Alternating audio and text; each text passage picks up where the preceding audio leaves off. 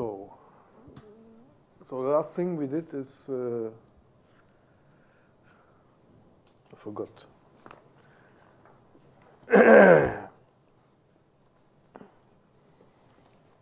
Product topology, okay, for arbitrary products, and also box topology. Both are interesting for us, okay. Product topology is important, but box topology is interesting to compare. So we start still another. This is the metric topology. So we talk about metrics a little bit.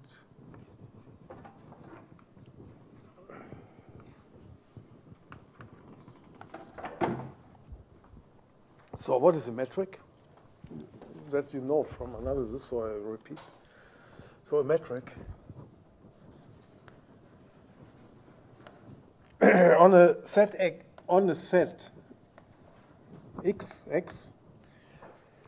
is a function. So metric. That's a metric is a function.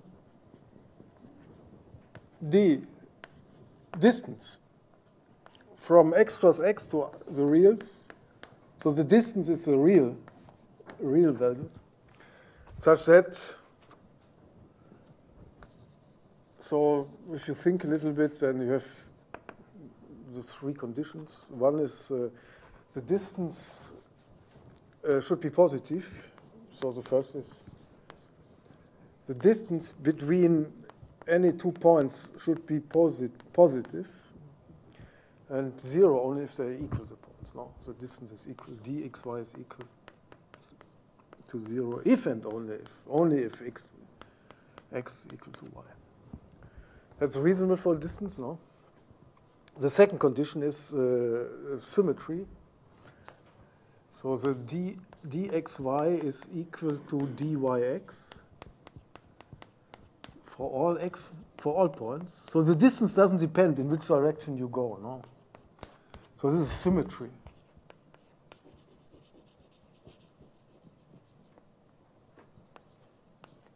It's symmetric, the distance. And the third one is the triangle inequality. So this has a dxy, well, whatever, xy plus, well, let me write it this way. dxz is smaller or equal to dxy plus dy z.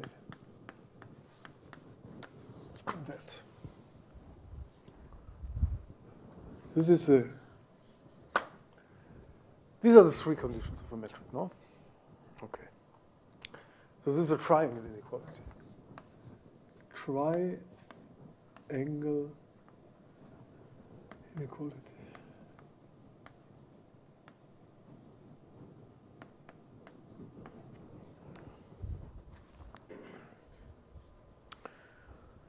So we define the open ball given epsilon.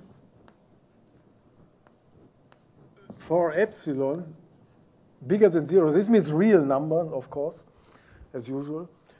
We have that the ball, this is the open ball, with respect to the metric D, that's a metric, with center x and radius epsilon. So this is open ball with center, that's what it is, center x, and radius epsilon. So what is it? Well, these are all points. Y in x such that the distance between x and y is smaller than epsilon. That's the open ball. So this is the notion of open ball. BD x epsilon. Okay? If the metric is clear, sometimes we will not write the D. But if we have different metrics, then we have to write, of course, which one do we mean. So this is the open ball. And then we have the collection of all open balls, B, equal, let B, so I will not, yes, B, all open balls, so BD x epsilon, and now we take all possibilities, so x for all points and all epsilon bigger than 0.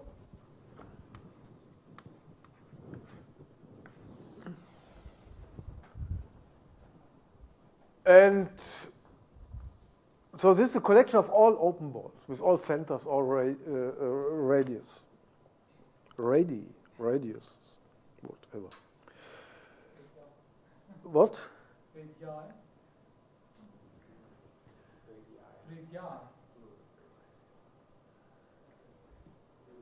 Yeah, probably. I don't know. It's not the language course anyway in English. So as you suspect, it's a basis, okay? It's a basis. We have to prove something here. It's a basis for a topology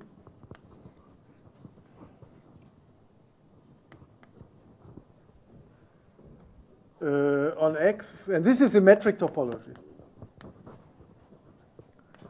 Of course, metric topology associated to the given metric D, okay? If we have two metrics, we have maybe two different, maybe the same topology, associated to the given metric D. So this is a metric topology. If we have a metric, we have a topology associated to it, okay? We have to, well, there's a little lemma which is very easy, but anyway, let's write it. If y is in the open ball around X with radius A, with radius epsilon, then there is, there is a delta bigger than 0 such that the open ball around Y with radius delta is contained in this one. It's contained in BD x epsilon. Okay. So the proof is by picture, no? Proof. So what we have, well, open ball might look different. No? We give examples, of course, but so we have the center X and we have radius epsilon. Okay, that's B, the open ball with center X and radius epsilon. Now we have a point here, a Y, and so we want to find an open ball which around Y, which is contained in this larger one. No, this is point Y. Okay. And it's clear what we have to take for the radius. Okay, the largest possibility is, of course, so that delta. Let delta from the picture. What will be delta? Will be epsilon minus the distance between X and Y, and that should work if this picture is correct. Okay. In fact, it works. It's always a triangle inequality, you know. So we have to prove this inclusion, right? Then we take a point here and prove it's also here. The standard Z theory, okay? Take a point. Let Z, well, maybe I write here.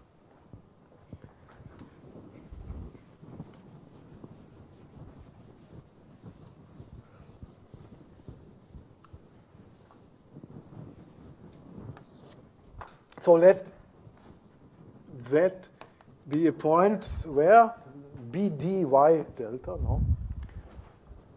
BD Y delta.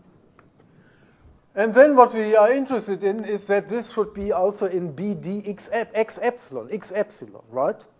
So we have to see what is the distance between Z and X, no? Between X and Z. It's symmetric anyway. So, and then we have the triangle inequality. No, we have Y. So it's dxy plus dyz. That's exactly the triangle inequality. This is smaller or equal to. We need some smaller at a certain point, no? So dxy, where's x? So this is smaller than epsilon, no? What, sorry. Y and z less than epsilon minus d of x and y. This is smaller than delta, no?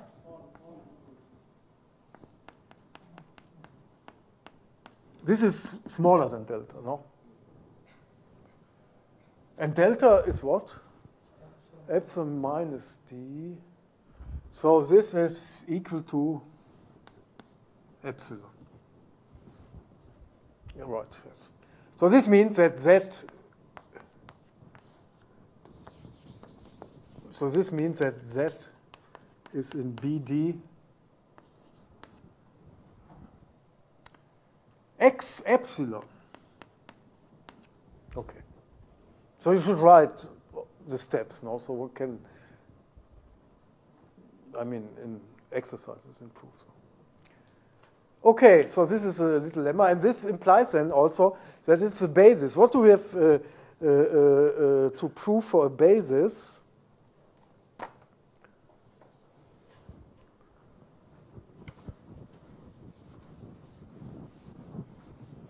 So B is a basis. So if you want a corollary, B is a basis. So proof. There are two conditions, no? The first one is trivial. Each point is in some basis element. No, it takes a center, no? The center is always in the board, no? So we have the second one, and make picture. So we have two basis elements. This is B, D, x1, epsilon 1. And we have a second one, only picture. B, D, x2, epsilon 2. And then we have a point at intersection, okay? Which is y.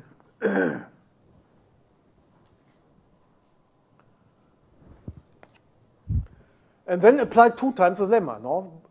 Y is in this and in this one. And so you apply the lemma 2 times, and then you get what you want. So the lemma implies, of course, that BD, for some, there exists delta 1, delta 2, no? Such that BD x1 delta 1 is contained in BD in what? Sorry. X1 is contained in not x1, y. Okay? BDY, delta 1 is contained in BD x1. Epsilon 1, yes. And BD y, delta 2, is contained in BD x2, epsilon 2. So that's a concentrate of the notation. I mean, it's trivial, but one has to write, okay? And then you take delta as the minimum, of course, of delta 1 and delta 2. And this then implies that BY, BD, Y, delta is contained in the intersection, in both. Which is clear here. Now, you take one ball for this one, and you take the other one for this one, no? And you have to take the minimum. It's called in the BD x1 epsilon 1 intersection BD x2 epsilon 2. So this is a proof. And this is a picture. Examples. Not examples. First, a definition, which is an interesting definition. And so definition. So a topological. Now we have a topological space. A topological space X is metrizable.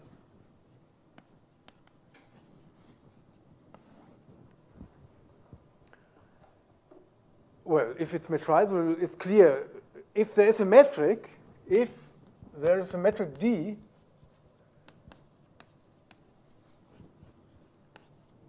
on X such that, so I will prove it, such that, okay, such that a topological space X here for one, that the metric topology, so here, sorry, here for some time we might write xt, the given topology, okay? So X is a topological space X with a topology T, okay? X equal xt. It's metrizable, it's like a metric D on X such that the metric topology associated to D is equal to T, so the given topology T. Such that the metric topology associated to D, to the metric D, of course, if there's a metric D on X, that's a metric topology associated to D, is equal to the given topology. T on X. So this is metrizable.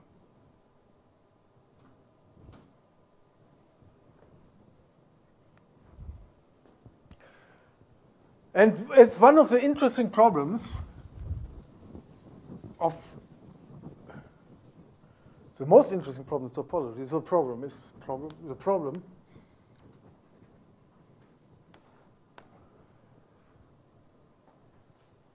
so given the topological space X, no, not given X, find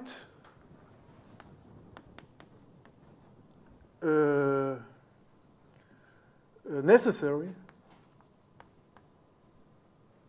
and sufficient condition, sufficient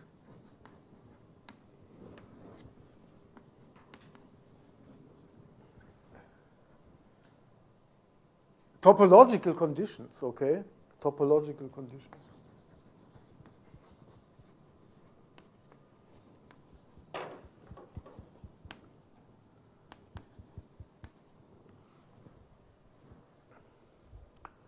Find necessary and sufficient topological conditions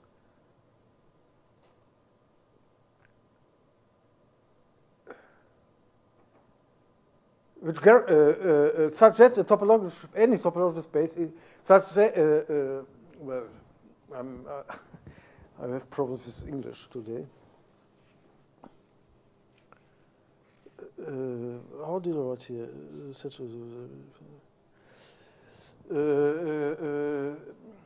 Find necessary condition such that a topological space X is metrizable, okay?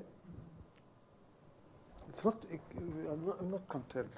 Such that topological space, any topological space, is metrizable.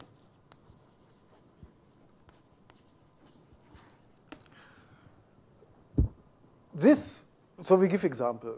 This is one of the interesting problems in the history of topology, okay, of general topology. Topological conditions, okay, which are sufficient, necessary, and also sufficient. So let's give examples.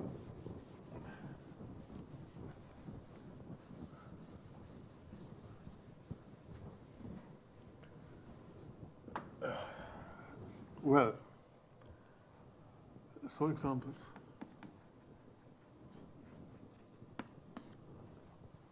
So consider X a discrete space. So a discrete space means with a discrete topology, you know. X a discrete space.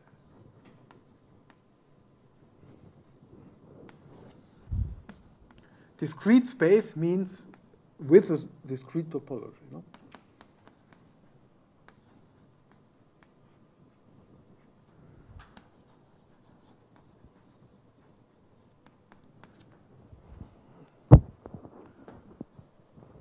That's a topological condition, discrete, no? That's purely topological condition, discrete, okay? Being discrete means that points are open. All points are open, no? All sets are open. All points are open. So is this metrizable or not?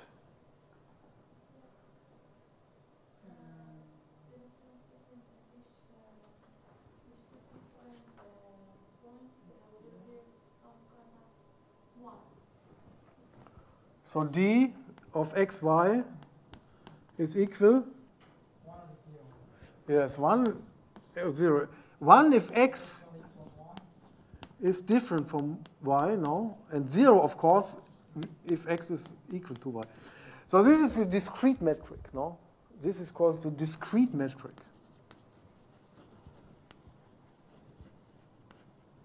This is a discrete metric, which induces a discrete topology, okay? Which induces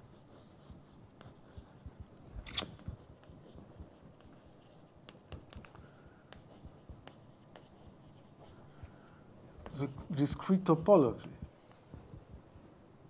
Why? Because obviously the ball, so this is D, okay? The ball around X in this metric with radius 1, what is that? It's just X. So this is open, okay, in the topology, in the metric. So this means points are open. So this is clear, no? So discrete is being discrete is a sufficient condition, no, for spaces, okay? If it's discrete, it's metrizable, no problem, okay? But it's of course not necessary. I mean, that would be strange, no? There are many spaces which are metrizable, which are not discrete, of course, no? R2, okay, the standard analysis. So then, coming from the other direction, here we have we found a sufficient condition, no, being discrete, and now X within discrete topology. Let's consider next indiscrete topology. So this is the first example, if you want. This is a second example. Every non-Hausdorff space is not metrizable. Yeah, right. So what we know, so observation, so what you say is the following observation. If X is metrizable, then so lemma. X metrizable implies X Hausdorff.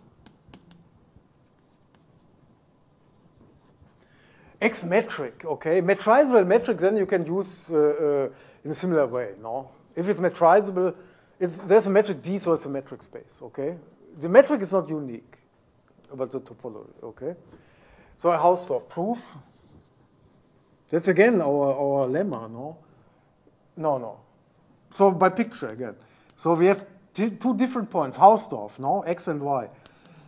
And then we have to find disjoint neighborhoods, and what we take is the distance and half, no? Then this is sort of this and this. So they should be disjoint, okay? So we take, so the point is that the ball X is metrizable. So we have a metric D, metrizable, okay? It's always D. Around X with radius. So what we say here, what should be the radius? The distance between X and Y delta, epsilon.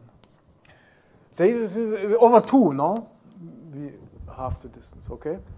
So epsilon intersection BD Y epsilon. This is empty. Epsilon x over 2. Here, in the book. Yeah, no, let me find it. It's correct. That's 2. Okay?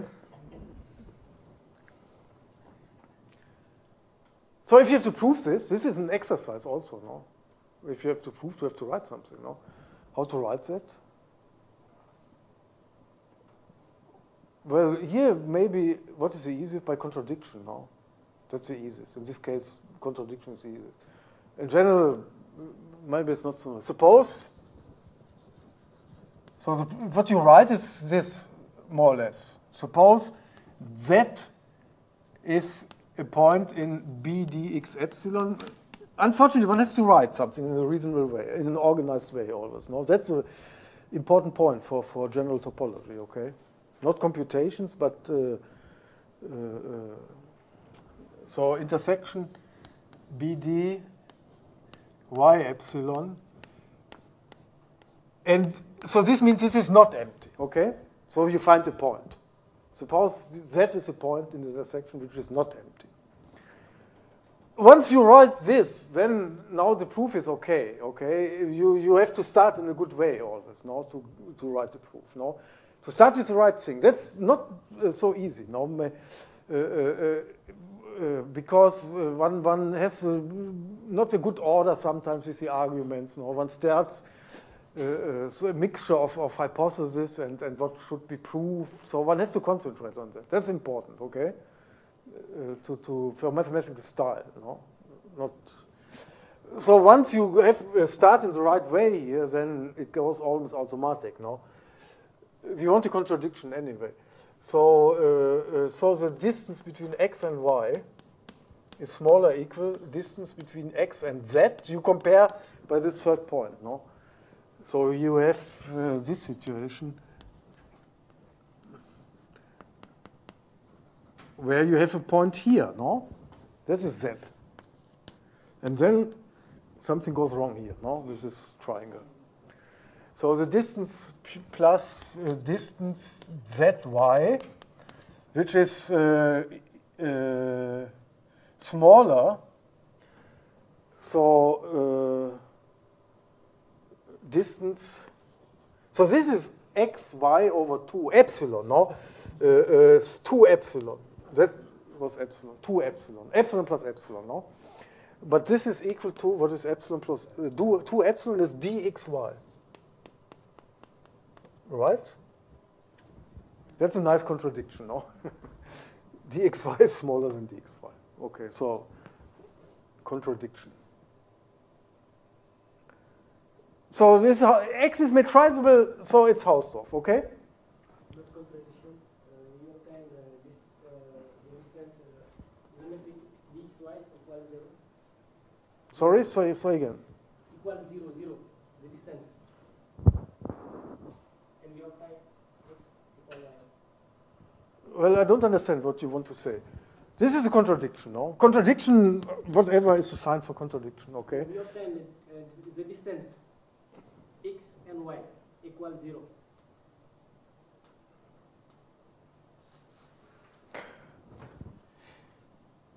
No. Yes, but it's too complicated. I don't like that. Here you have dxy is smaller than dxy. 0, 0. No. That's a contradiction. Okay?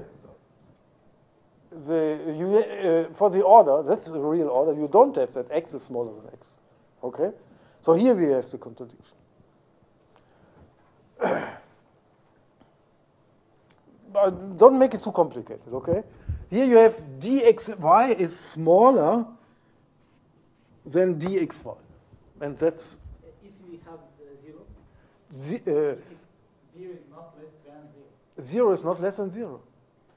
0 is equal to 0. No, it's not a question of 0. Right? 0 is not smaller than 0. No real number is smaller than another different real number, okay? It's the same real number, sorry, okay? That's part of the axioms for order, okay? We never have x is smaller than x, okay? For any order.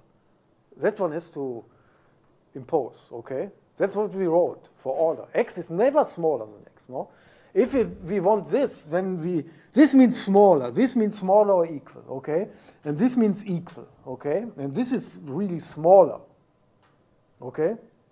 And you never have x smaller than x for any order, okay? Obviously, not for the real order. No, if you have different, you see the order, okay, for the reals. Then it's clear. But for any order, you have this axiom that it's never smaller, x is never smaller than x, okay? So it's not a question of 0. You say 0 is smaller than 0? And we also can't have No. What? we also can't have 0 because x and y are different. Yeah, it's not 0 anyway. He wants to say it's 0 now, and then they are equal. And that's a contradiction. That's what he wanted, no? Yes. He wants to conclude it must be 0, and then they are equal, and then it's a contradiction. But the contradiction is here already, no? So it's better to finish once you, yes.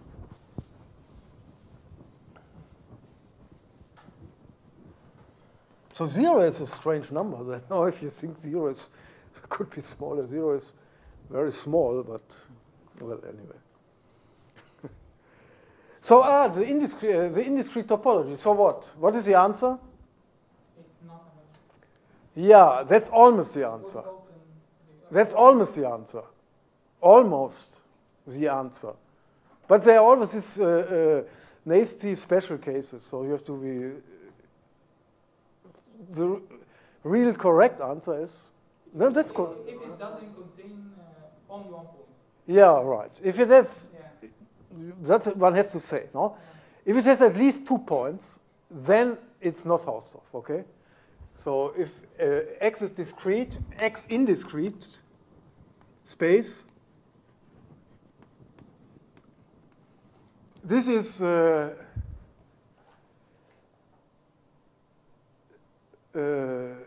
so how to write? It's Hausdorff if it's 1 point, of course, no? Because it's also discrete and indiscrete at the same time. Sorry? If it contains just 1 point, then it's also discrete, also yes. discrete. Yes, of course, yes. Indiscrete space is not how well to write in a reasonable way. It's not Hausdorff, except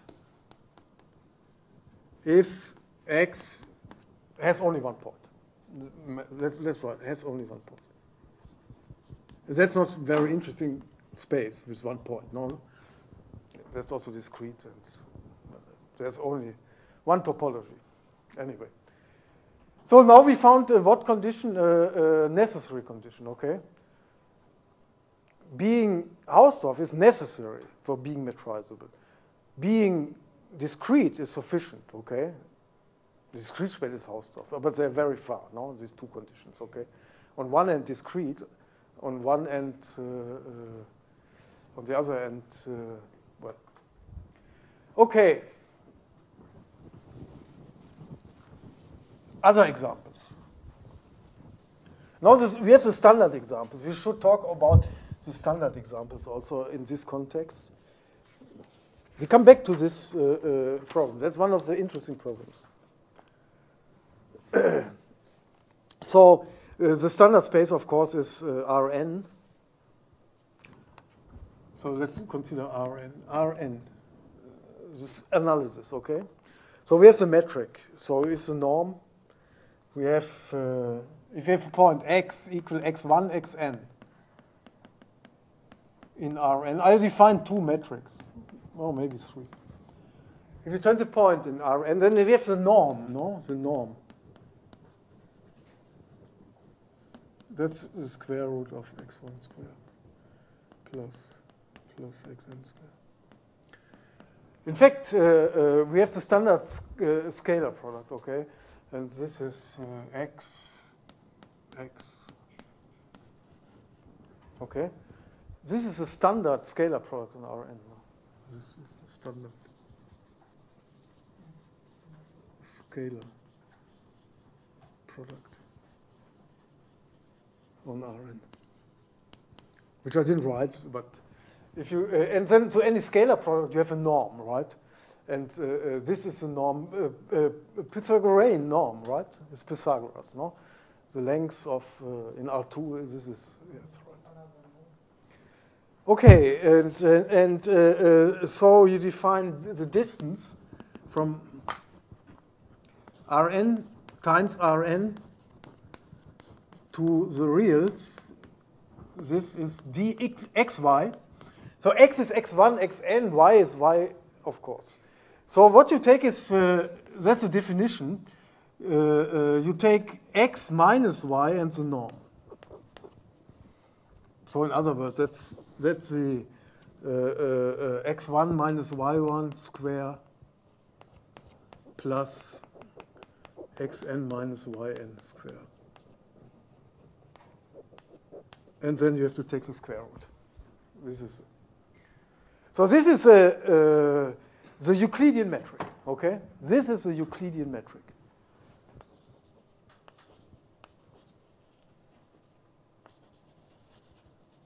This we call the Euclidean metric. That's always, no? That's interesting in mathematics. Now you have a scalar product, then you have a norm, and then you have a metric.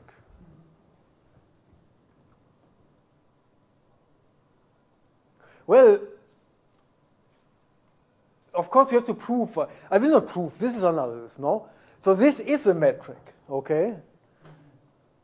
There are also conditions for norm, which I didn't say, no? But this is a metric, okay? And the problem is a triangular inequality, okay? Which is not immediate, okay? But this is analysis, so I will not go. We are doing here topology, concentrate on this. So this is a metric. So this, the Euclidean metric, and this is a metric. And I will not prove this. Well, it's almost trivial now. For the first two, it's trivial, and then the triangular inequality.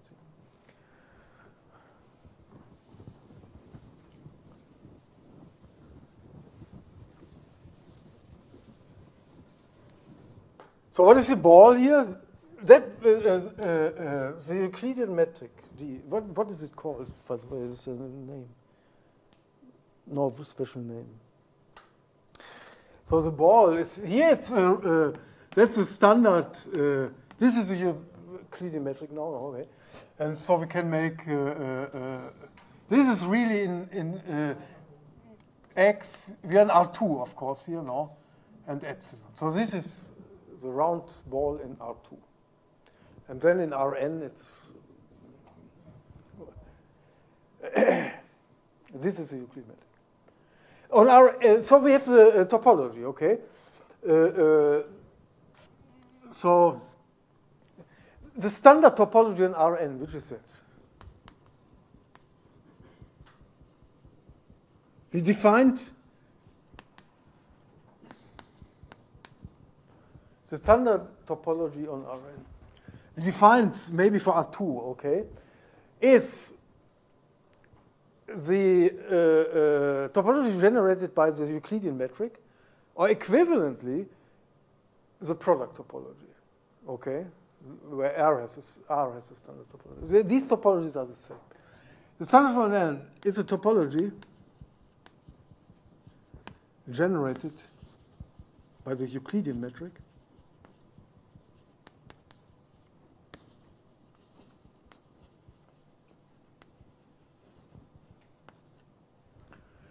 which is equal, or equivalently, which is equal to the product topology, okay? Which is equal, however, so you can define it in this or in this way, which is equal to the product topology. Product topology. On R cross R, n times, no? On R times R. Where R has a standard topology, no? The standard topology is generated by open intervals, if you want. But open intervals are balls with the Euclidean metric on R, okay? You take the center of the interval, and then you have the radius, okay? So open intervals in R are open balls with respect to the Euclidean metric. No? Is that clear? Yes. So the interval from A to B in R, real interval, this is the ball. So we have the Euclidean metric, right, on R. Around, what is A, what is the center? A minus A plus B by 2. A plus B over 2. One has to also here to concentrate. And what is the radius? B minus A over 2.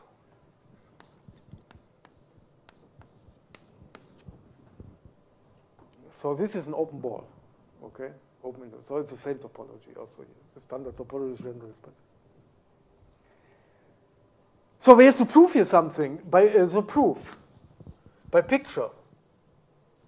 So I make proof, okay? So let's do it for R2, okay?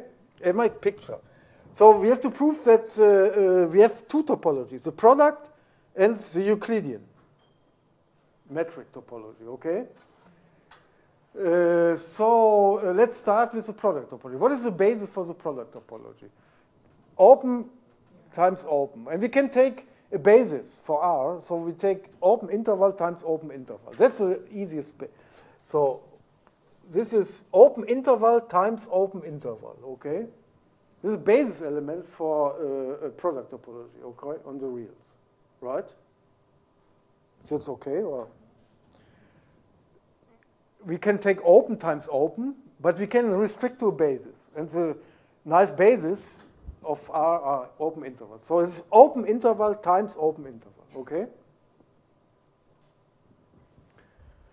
And then we apply the lemma, no? So we want to, we have two bases, no?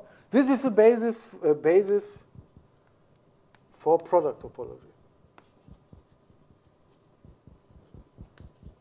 Well, on R2 here, but it's the same for Rn. Basis for product topology, okay? These are open rectangles, no?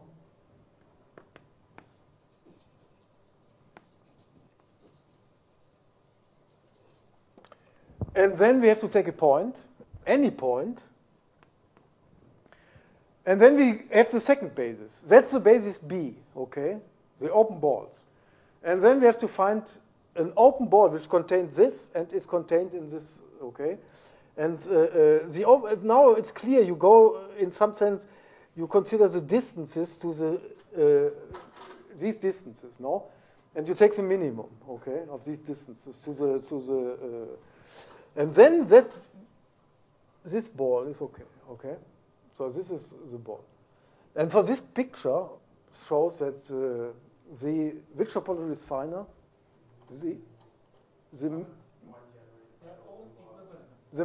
Sorry. This implies that the metric topology is finer than this implies the metric topology. Yes, the metric topology is finer. Equivalent is not the right word for topologies. Equivalent is not a good word. Equal, no? Yeah, equal. Equivalent. Equivalent metrics? So the metric topology is finer than the product topology on R2, no? This picture, this is a picture. And then we have a picture for the other thing. So then we start with a basis element for the metric topology, and we take any point. So here's the center. We take any point, and now we have to find an open rectangle, right? Well, yeah. So we can take the radius if you want, and then. So what is the efficient way to no, I'm tired, and in any case, it's clear that by the lemma we have also this, no? And now we can take rectangles here, and this not the center, no? Not the center. I wanted to find and now of course you find here open rectangles. But I wanted to find the optimal. Well, maybe it's not. That's okay. Okay. So this implies what does this imply? The product is finer than the metric.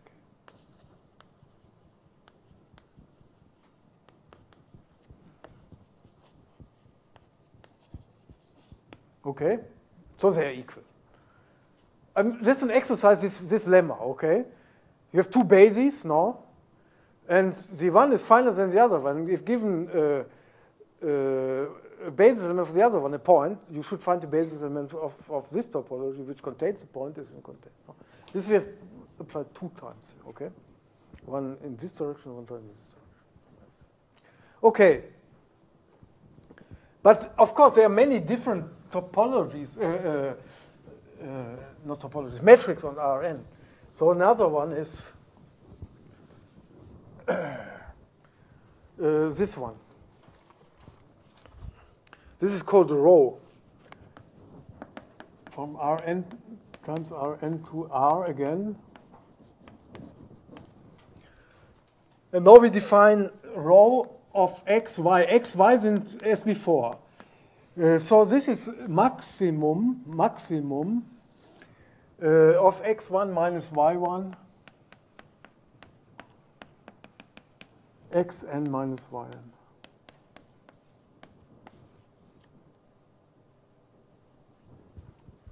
Okay. This is a metric. I will not prove that. It's a metric. This is a metric. This is even still easier than the Euclidean, okay? Because there you have this square root now for the triangle inequality. It's not so pleasant, the square root. Here you have just this and this. So it's a metric, and this is called in the book. It's called the square metric. The square metric. Why square metric?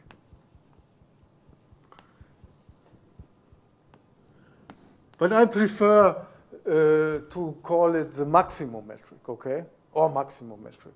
It's the same, just names.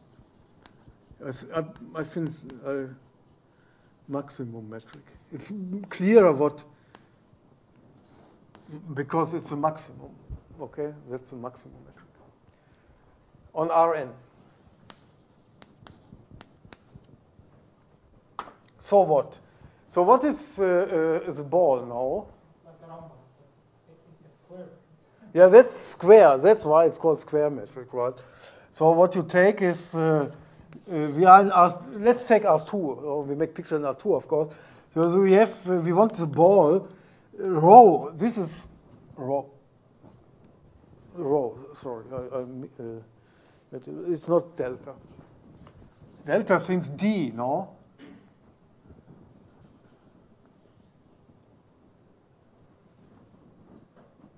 Here I wrote, okay. I was thinking of D, delta, no? But it's rho, the square metric. In the book it's called, so my name is just the name. So rho.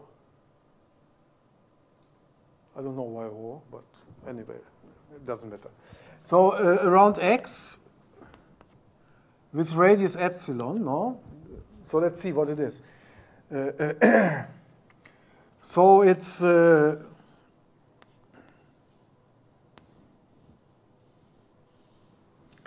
So you have epsilon, epsilon, epsilon. That's very small, but okay. You go epsilon in each direction, okay, and then you have the square, okay. So this is a square.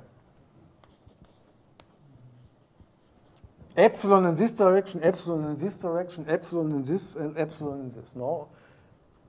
And in Rn you have the same. You go in epsilon in all directions. So it's not a square. It's a cube or it's a hypercube. No. But it's called square metric, because this is a square. And now you have the, so this is, by the way, a special case of a rectangle, no? So it's like, almost like the basis for the product topology, no? Except it's a little bit more special, no? But it induces the standard topology, no? You make the same kind of picture, okay? I mean, you can compare with the product. Or with the Euclidean metric, no? But it's the same, no? Except here, this seems already a square, okay? And, well, anyway, so the maximum, which induces the standard topology on Rn.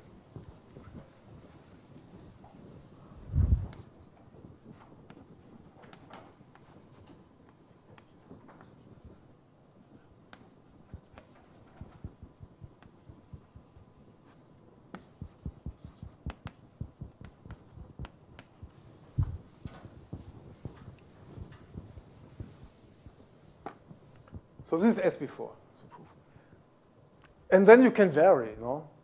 You can take other stuff, no? You can take, well, maybe you can take the sum of the distances or whatever, no? And then you get other kind of pictures, no? But they, in general, have induce the same topology always, okay? If you can play around and define many metrics, which, but in general, they define all the standard topology, okay? And now comes an interesting point, because, so question.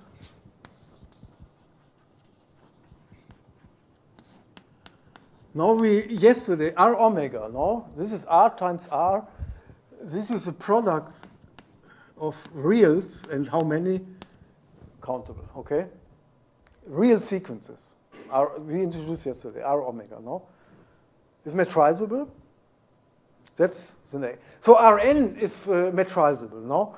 We have the Euclidean metric, okay? We have the square metric. We have many metrics which induce, okay? Now R omega is metrizable. And that's an interesting question, okay? This is the next case, no? Rn, finite product, and now we have infinite product. So we make it a little bit, so we want to generalize these metrics, no?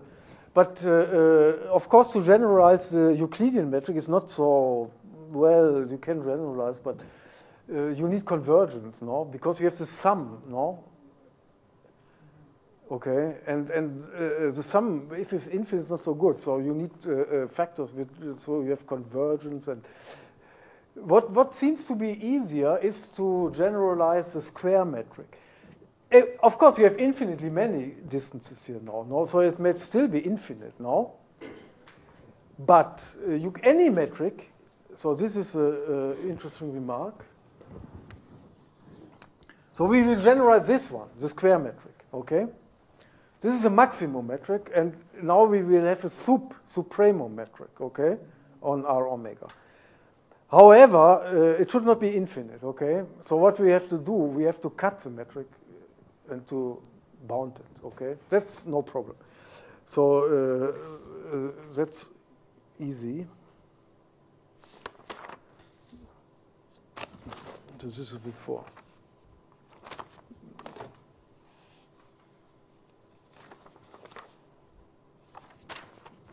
So lemma. If D from x to R is a metric on X, then also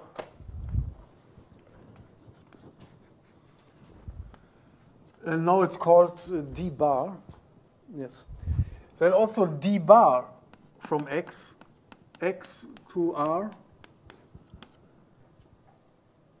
And now we have to define what D bar is. So D bar of xy is equal, so we take the distance dxy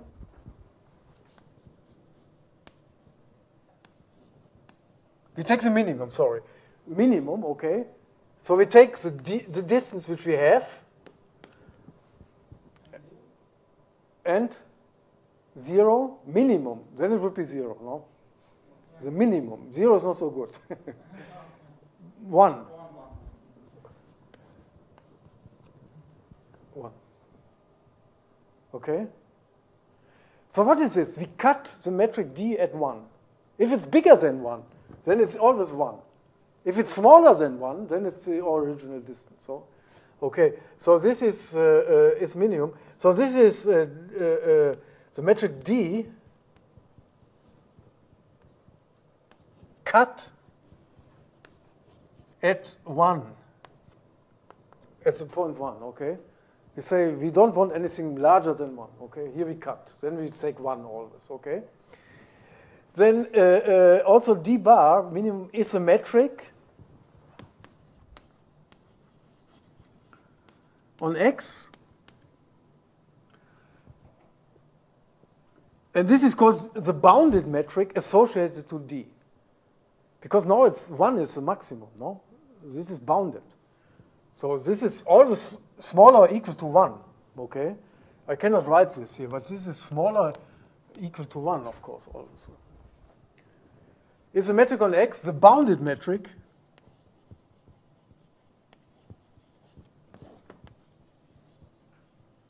associated to D?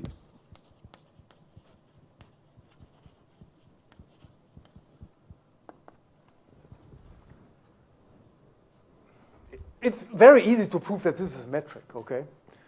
However, what we want, so it goes on, is the metric on X the bounded metric which induces the same topology as D. So the topology is the same.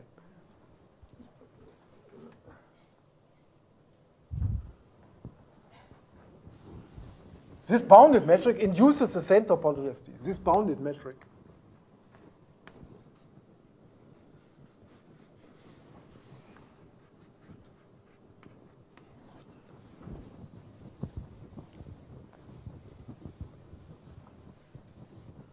This bounded metric induces D bar, induces the same topology on X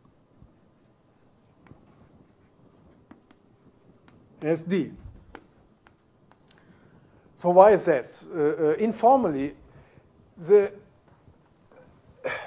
small balls are equal, no? So we can write this, since the ball D bar X epsilon is equal to BD X epsilon if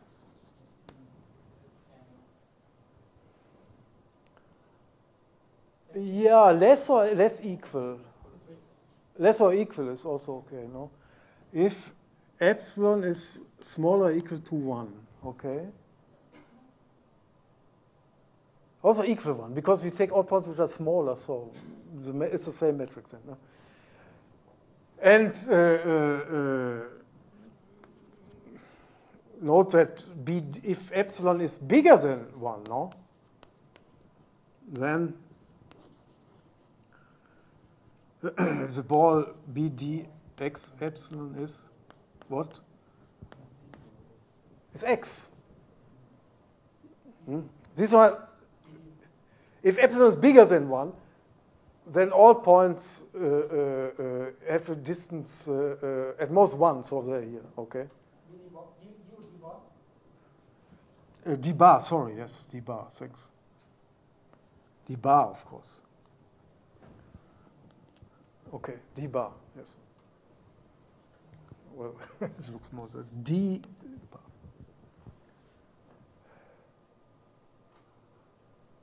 Okay? And the topology is determined by these balls, no? You then need, I mean, what is open metric topology? Open set, if given any point, you find the ball. And you can make it as small as you want, okay? And so that means that if you know these ones, that's sufficient. These you don't, this is not interesting anyway. And the large one for DD X epsilon are not important for the topology, okay? You can always take small, okay? Small ones. As small as you want, because you just restrict, okay? And it generates the same topology. Okay, so that's good, no? So, and that means we can generalize the now it's easy, we can generalize the maximum metric, no?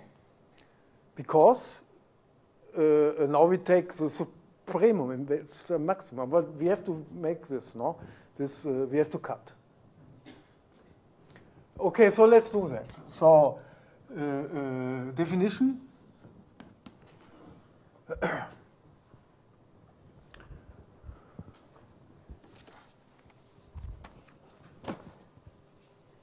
So we take any index set. We were talking about R omega, but we can take any index set, okay? Let J be any index set.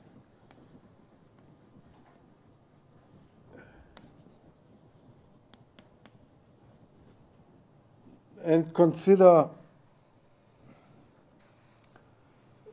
and consider. So what our space is Rj, or R omega, Rj now. Rj, so what is this? This is a product, if you want, always of reals, but how many? Okay, the index is this one now. So in other words, these are all points, R, alpha it's always called, no, alpha and J, where R alpha are reals. Okay? These are not sequences now. If J is uncountable, you cannot, it's not a sequence, no? It's not in a good order, no? But anyway, it's this. Consider this set. And now define a metric. And now we can have a metric here.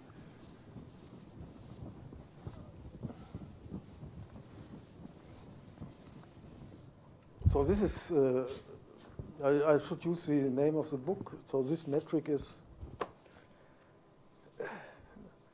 rho bar, because it's rho is a square metric, no? So so we define rho bar from Rj times Rj to the reals. So now.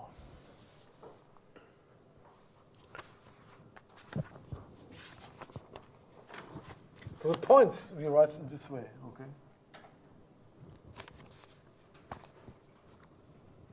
So we have 2 points. X equal X alpha, alpha in J. So this is here, and this is Y equal Y alpha, alpha in J. X alpha and Y alpha are reals, no? Are just real numbers. So X alpha, Y alpha are just real numbers. As here, no? Here's R, like reals. So the distance is defined as we said, no? So the distance between X and Y, these are X and Y, no? Now we cannot take the maximum. We have not finitely many, but we take the sup. And in the book, maybe it's not written. Yeah, it's not written this way. So how do you call this? Supremum, least upper bound, maybe. Least upper bound. So let's go least upper bound. So least upper bound.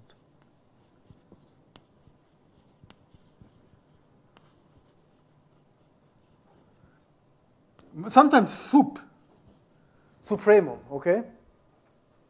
Depending what language. So least upper bound, or supremum, sup. Of what? Well, of the same as before. X alpha minus Y alpha, alpha in J. No.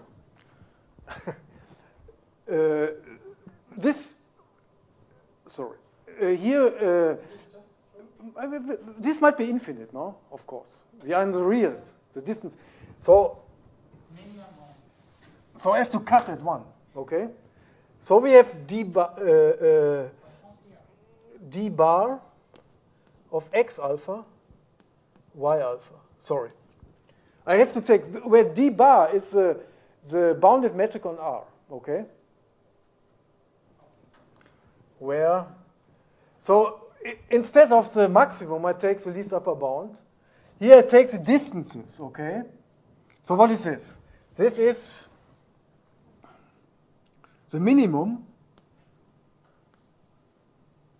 of X alpha minus Y alpha. This would be the Euclidean metric, no? X alpha minus Y alpha and 1. Cut at 1. We have to cut at 1. So this is this d bar here, okay? We cut at 1. The standard metric on the reals. So this is smaller equal to 1 now. Okay.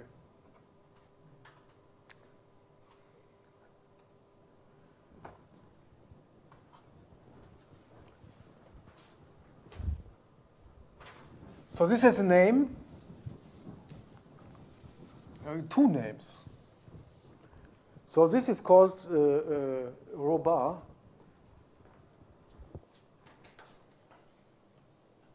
Is the uniform metric. That's the name of this metric. Rho bar is called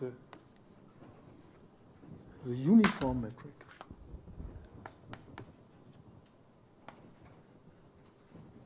Uniform metric.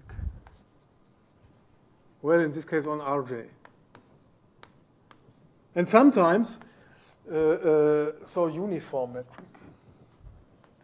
And sometimes I call this, I'm used to call it also the least upper bound metric is not so nice, it's so long. The sup metric, the supremo metric, okay? Instead of the maximum metric, we have the supremo metric, okay?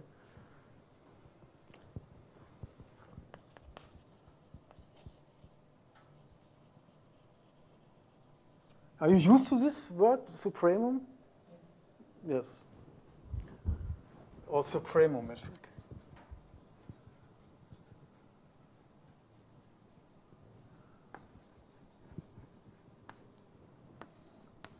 But in the book it's uniform, okay? Supremum is, you recall, what is it, no? It's called the uniform metric. So this induces a topology on Rj, okay? And the question is, what is the topology? So it's a uniform topology. But what is a uniform? By definition, this induces the uniform topology. It's a uniform metric induces a uniform topology. This induces rho bar induces the uniform topology on Rj. So here's the definition of a uniform topology. So now we have three topologies, it seems. Maybe three. It's not so clear. Now, what are the three? There's the product topology. We have, in any case, we have the product topology, okay? And we said this is maybe the nice topology. We have the box topology. This maybe is a bad topology. It's a bad guy, okay? And now we have a third name, uniform topology, okay? So proposition. So we want to compare, of course, these three topologies. Now, maybe this might resolve our problem, right? We want to see if R omega with the product topology, that's the first, okay, the most important, is metrizable, no? Maybe this is a metric, but it turns out it's not the metric, okay? So the proposition is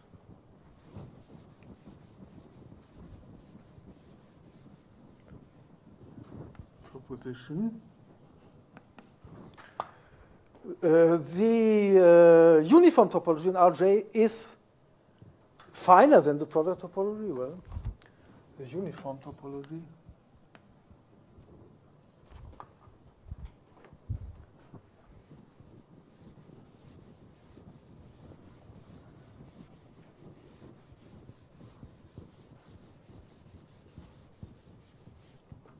uniform topology on Rj is finer than the product topology.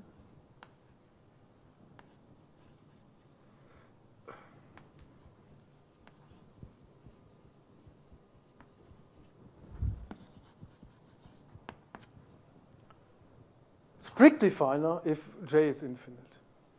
Okay, if J is finite, all topologies are the same. The product, well, then it's the maximum. Now that we said already on Rn, on Rn, well, it's not exactly. We have to cut here. No, that's the only difference. But it's almost like the maximum metric, right? The square metric, except we cut at one here. But that doesn't matter for the topology. So on Rn, the three topologies are the same. Well, I will write. Strictly finer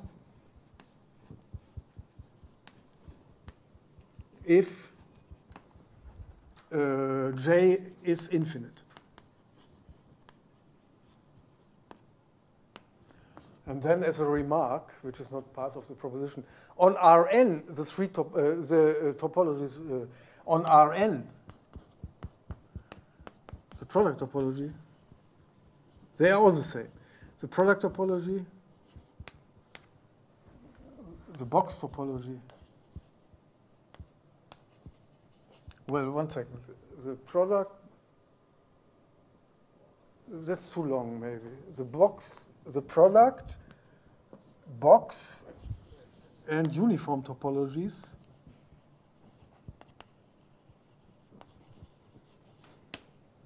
coincide, are the same, okay? Here we have just one.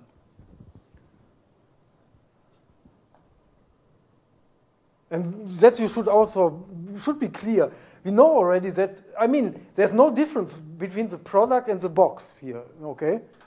Open times open times open, finitely many, so we have no condition. And the uniform topology is the uniform metric. That's a submetric, but here's the maximum metric, okay? Except we cut at one also, but for the topology, it doesn't matter. So they're the same, these three topologies. On Rn, we don't. If J is infinite, then it's strictly finer than the uniform is strictly finer than the product topology, okay? And then we are not so much interested in the box topology, okay? It's also not the box topology. The box topology is strictly finer than the uniform. So it's in the between the two, then, okay? In the middle. So, yes. in this, when we have a matrix space, every norm are equivalent. Every? Norm.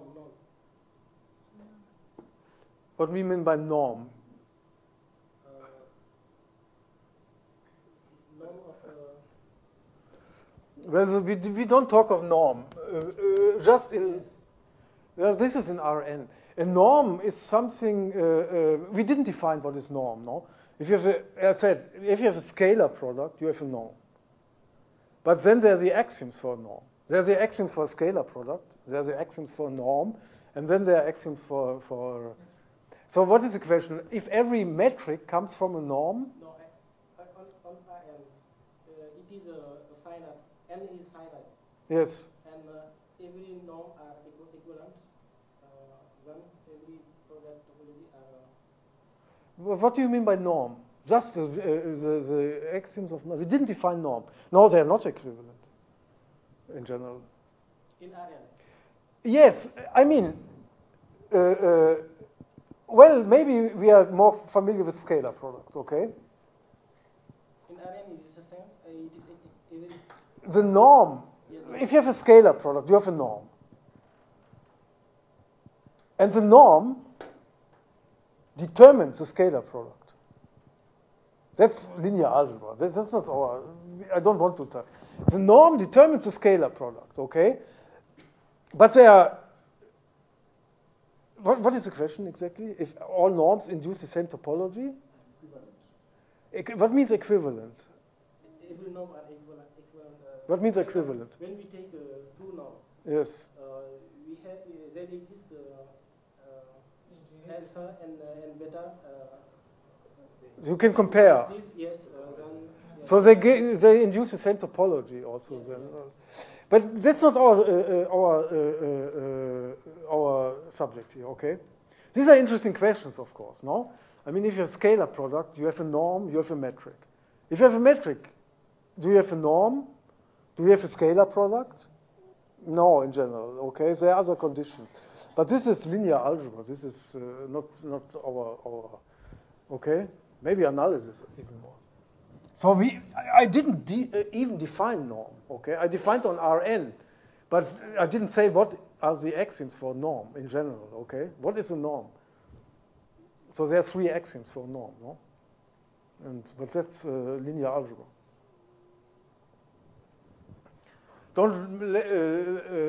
We will not want, yeah, okay. So let's prove this then, okay? Proof. Well, it's easy. Proof. Finer. First we have to prove finer, no?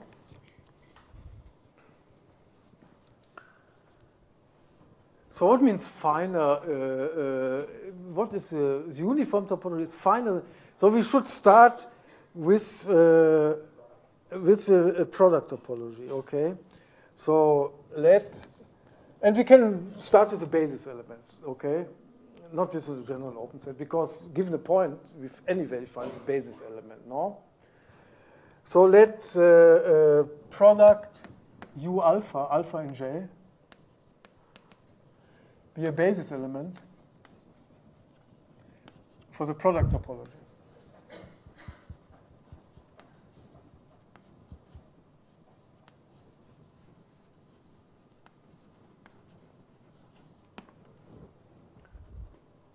So what does it mean? That means we are in the product topology, not in the box, okay? So that means that, so this implies U alpha is equal to R except for finitely many indices, no?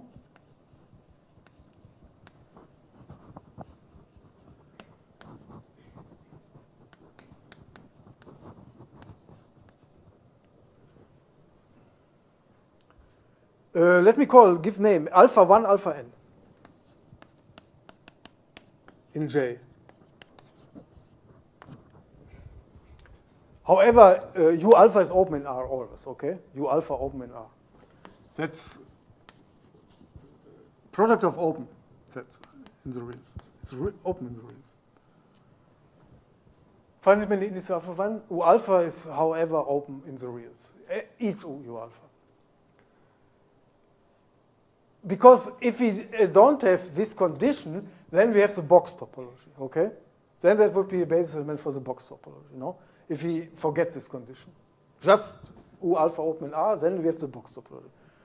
Arbitrary product of open sets is a box, okay? This is a product topology. And given a point, okay? And we take a point. Given a basis element, a point, we should find the basis element of the other topology. What is the other? The uniform, okay? So the point is called X alpha, alpha in J, be an element in this product.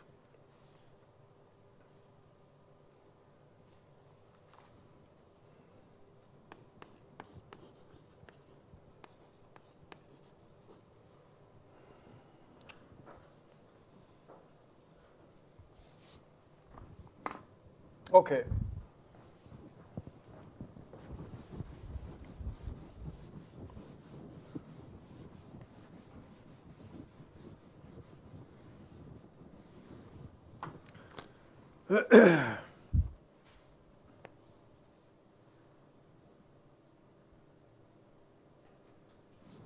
So we have to take care of these indices, alpha 1, alpha n, where we are not the whole space of maybe, okay?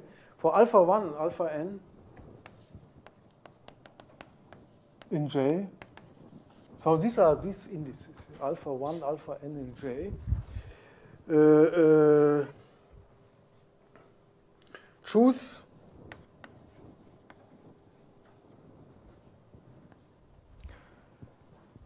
so anyway, here it's clear that X alpha is in U alpha, no? Oh, clearly, no? And this is open in the reals. No, that's our situation, no? Although, so for this, choose epsilon I, how is it called? Epsilon I bigger than 0, epsilon I bigger than 0, such that the ball d bar, this is this strange metric on R, around X alpha I, epsilon I. So this is, here we are in the reals, no? In one coordinate. And this is this metric, cut at 1. Is contained in U alpha I. So this is, what is this? This is an open real interval, no? Open real interval. That's what it is. It's just a real interval, open. And of course, we have here x alpha I here, no? So we just choose an open interval around this, which is contained in U alpha I, okay? But we write it in this strange way, okay? Interpreting it as a ball with respect to this matrix, the interval, no? No problem, open real interval. And epsilon the minimum. Take the minimum. Let epsilon be the minimum of epsilon 1, epsilon n. So these are these n indices, 1 up to n. Then the claim is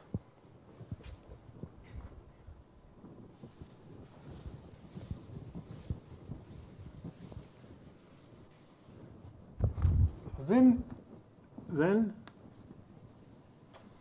the ball around, and now we have the other topology, no? The uniform topology, the uniform metric. Of course, x is in the ball around x. X is our point, and you take epsilon.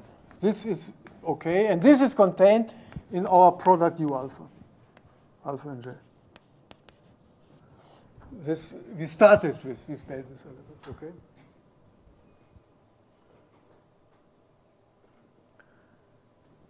Well, if this is true, then we have to think 1 second about this, of course. It's contained here, no? Then this, of course, then implies that the uniform is finer than the product. So this implies a uniform topology is finer than the product topology.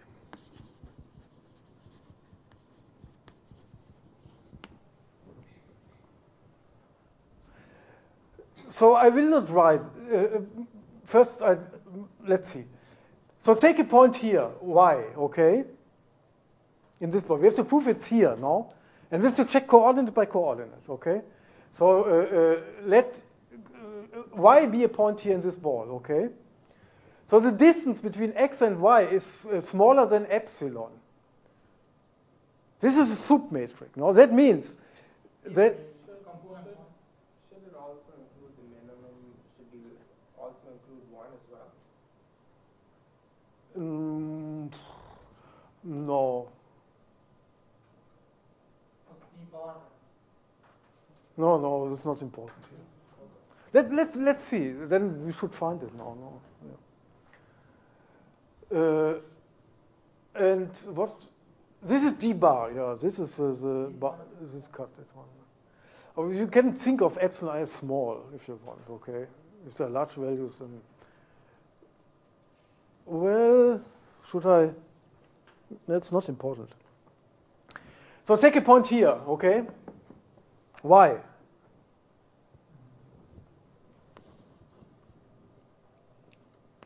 So y would be y alpha, no? Alpha and j.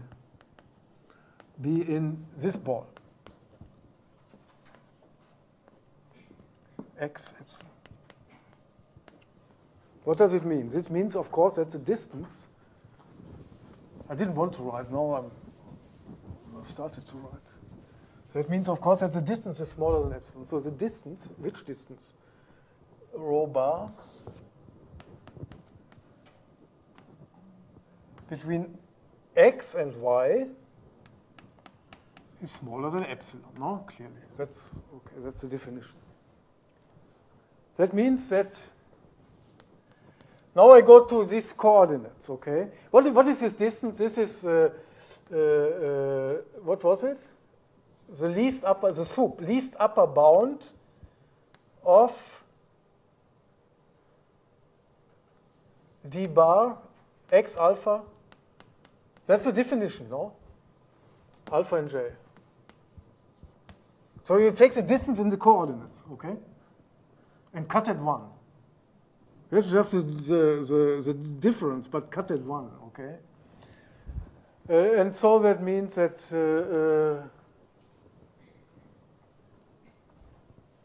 what does it mean? That d bar So the soup is smaller than epsilon.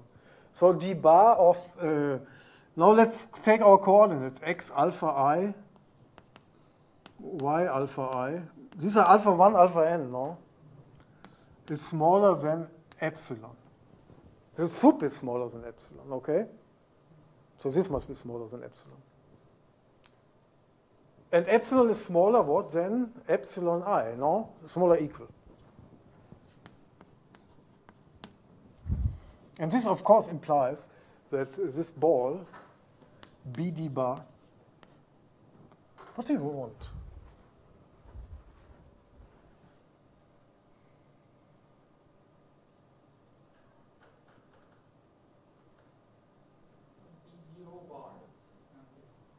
So that means that, sorry, this point, y alpha I is where? Is here, okay?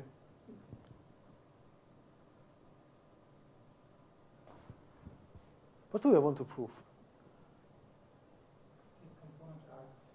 Component-wise, it's here and it's u alpha I, okay? It's in u alpha I. At a certain point, it's better not to write than but one has to write, of course, okay? It's in u alpha I from 1 to n. So first this and then this, no? Okay? First this and then this. For I equal 1 to n. For these coordinates, it's okay, okay? We have the right coordinates. We are here, okay? And for the other coordinates, we have the real. We have everything, so we don't care. Anything is good, okay? So for alpha different from alpha 1, alpha n, if we have another coordinate, okay, not one of these, then u alpha is what? R. And then, of course, this implies that x alpha is in u alpha also, okay, because it's everything. So u alpha, so x alpha, no, y. We are interested in y, okay? Y alpha is in u alpha, which is no condition here, because it's everything, okay? So I didn't want to write, but I wrote, okay? So this is a proof that, so all this implies this inclusion here, no? Okay? So this implies, now you can conclude that B rho bar x epsilon is contained in product u alpha. So what, it's very easy now. We take a point here, we look at the coordinates, and we find them all here in the right u alpha, and then it's here, okay? So this is fine, okay. We have 2 minutes, because we have to prove strictly final, no?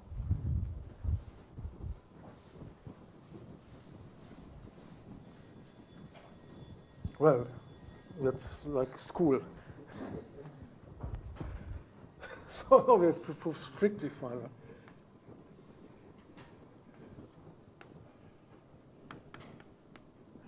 And strictly final means they're not equal. So what we have to do, we have to find one open set which is open in which one? Which is strictly final? In the uniform, but not open in the product. Yeah. Just one is sufficient. And the one which I write is B rho bar 0, 1. Well, 1 is always the largest, which is reasonable. It's open. It's obviously open in the uniform topology, no? It's a basis element, no? Right, that's the base.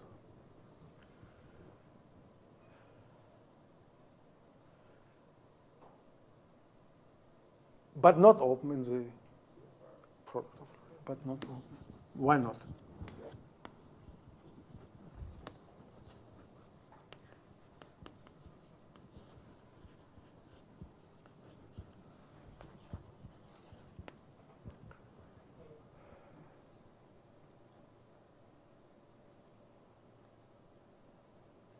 So take any point here, whatever you want, okay? Take any point here in this ball, okay? And then take any basis element of the product topology which contains a point. Any basis element of the product topology, you know? Basis element of the product, we want to see that we don't find any basis element of the product topology. We cannot find which contains a point, maybe 0, maybe it doesn't matter which one, and it's contained here, okay? We don't find that. Why not? Because if you take a basis element of the product topology, since it's infinite, strictly finite if J is infinite. Okay, so there's one coordinate, in fact infinitely many, where we have the reals. But now you have the coordinate here, okay? Maybe 0 is the point which we have, okay, 0. But in the reals, what is the distance which we can reach? In the reals, we reach distance with whatever we want, okay? But we have cut at 1. So we reach 1. We get distance 1. In this coordinate, we get distance 1. But this metric here is least upper bound, okay? It should be smaller than 1. But we get 1, okay? We get things arbitrarily large, then we cut at 1. We get 1 as distance. And then the sup is equal to 1, but not smaller than 1. Here it has to be smaller than 1, okay? This means smaller than 1. Okay. Topology, but not open in the product topology. In fact, again, there's not a single basis element in the product topology which is contained in this. That's again, so it's very far from, okay? So that's maybe worth to write, in fact. In fact, not a single basis element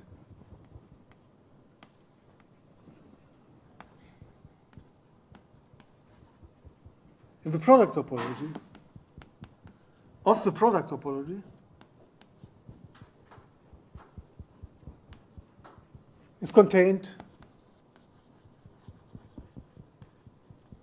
in this one.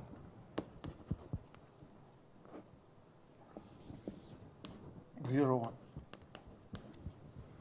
So that means that the interior is empty again. Okay, it's very far from being open, this one.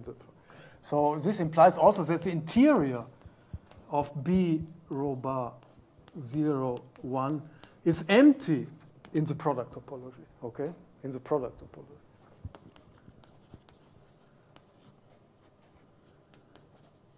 So it's very, very far from. These topologies are very different, okay? The product and the uniform. So that was the first trial, no, which didn't work. We don't know our omega still, okay? We found a new interesting topology, okay? Uniform topology. It's also not a box topology. That I will not do. I should give exercises, okay, and then collect. Did you write something? I don't know if I should do it with this or I write some exercises, okay?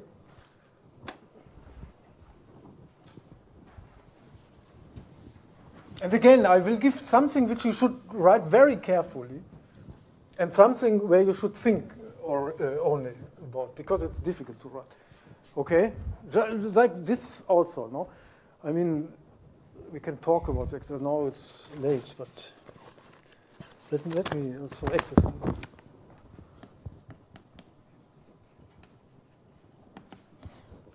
Page 111, 830. Page 118.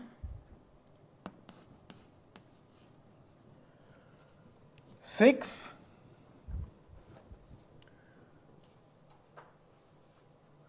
And here now, so these have to be right. And 7 only the result. So I don't insist here, okay? Only, you should of course think about that, no? 7 only the result, but otherwise, you concentrate on the other first, okay? But this is interesting exercise, so only the result, and then the page 126. 3. So these are the 4 which you should write very carefully, okay? These 4 here, okay? And here you think also about something. There's 5, only result. This is an exercise for product and box, and this is the same exercise for uniform. Okay, so they're very similar, these exercises, but somewhat difficult to write. And the last one is 4b. Of course, also A, but it's not so pleasant. I mean, 4b, only result. These are more, you should think about these exercises, okay? So these are somewhat special, these exercises. You can do also 4a, but maybe you find that difficult. I mean, it's not so, okay? You will see this exercise, okay? And you should think, what happens? The sequences, and okay.